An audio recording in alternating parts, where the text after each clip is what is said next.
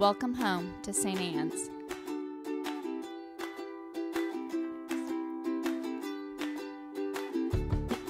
We want you to know that you're welcome to join us at 10 a.m. on Sundays. Please be sure to hit subscribe to receive our sermons.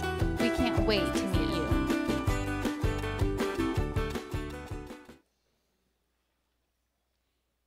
I mean, unless you want to stand perpetually, in which case, who am I to tell you what to do?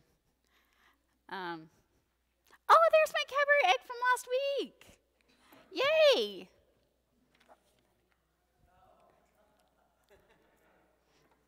It's a Cadbury egg, because you guys know me, and, you know, I adore Cadbury eggs.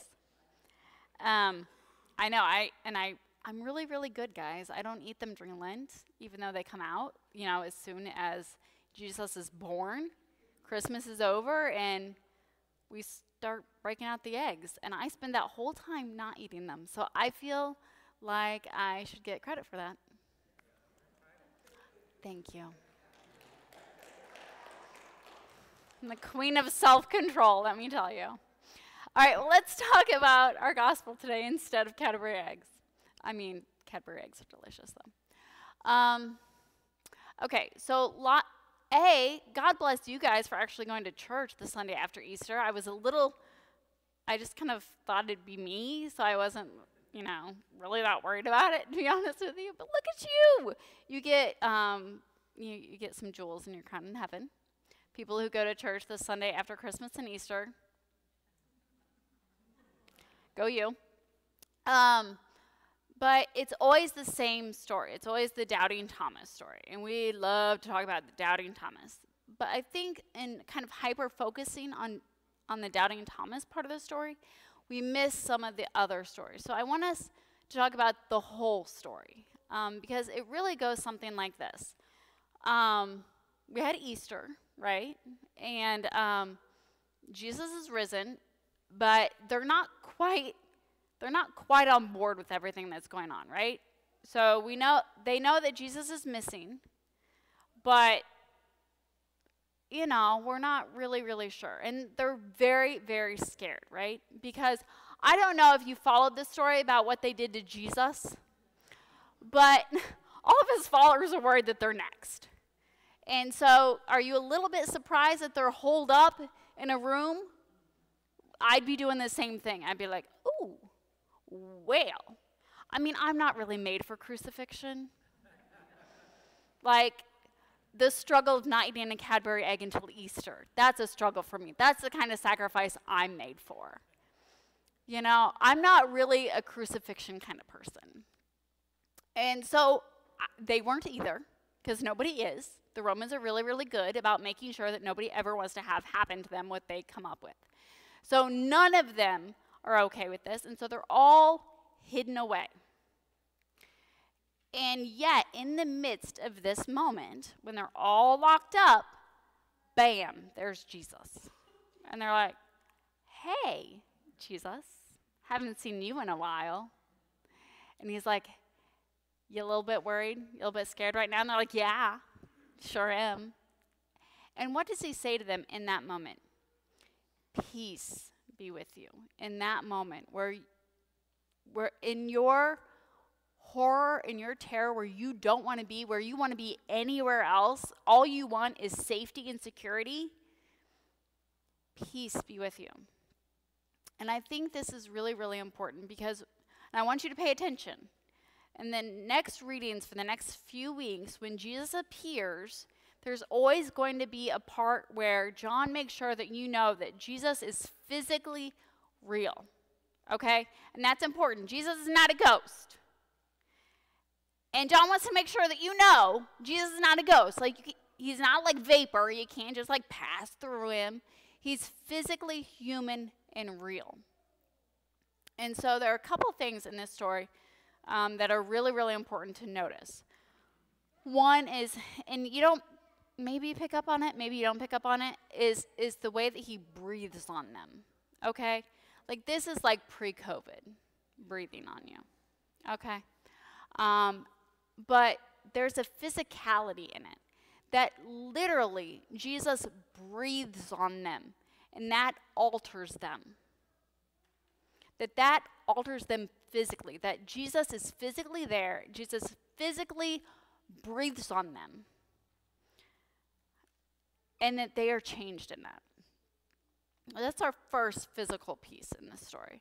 The second is when Thomas says, I don't believe in it, because I don't believe in ghosts. Y'all know that person. I don't believe in ghosts.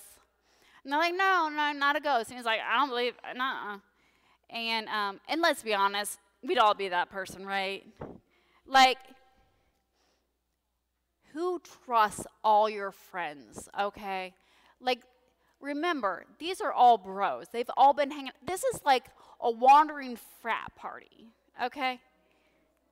And anyone ever been pranked by one of your friends? And they're like, well, you weren't there, but if you'd been at the party, you would have seen, but you weren't there.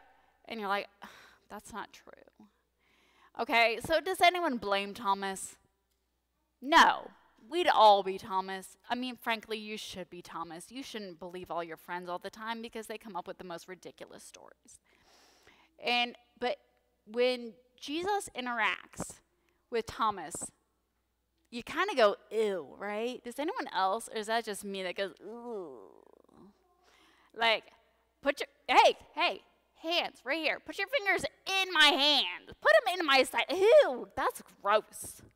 It's supposed to be gross because it means that Jesus is real, that Jesus' body has been altered by crucifixion, right? But Jesus is here and now alive. That's important to John. That's important that we know that Jesus is physically real. Why does any of this really, truly matter? And you're like, does it? Maybe we could talk about Cadbury eggs some more. And here's the thing. We like to think that faith and all that stuff is a head thing, that our spiritual being and our faith are completely absent of our body. But it's not. It's all intertwined. Our physical bodies matter. Jesus is having a physical body that is altered, that is harmed, that is different, and still being the Christ, that matters. Your body, in whatever state that it's in, is intertwined with your faith and your religion. It's not separate or bad or different or wrong.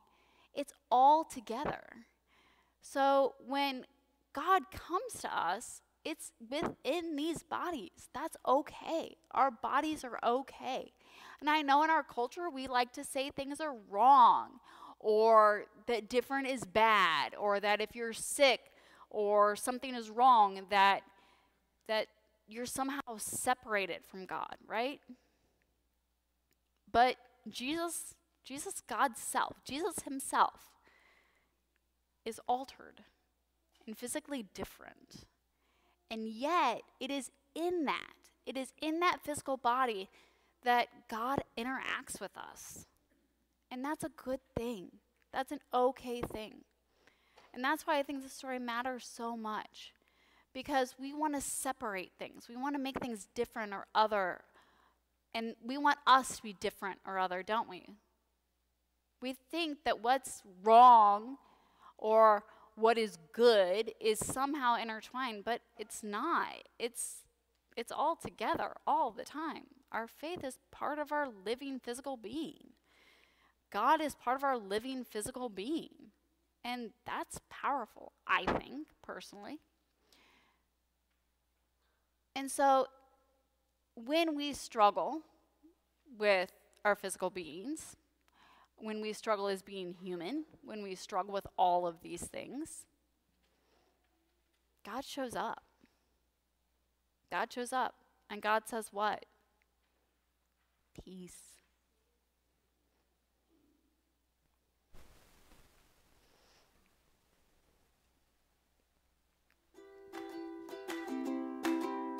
We want you to know that you're welcome to join us at 10 a.m. on Sundays.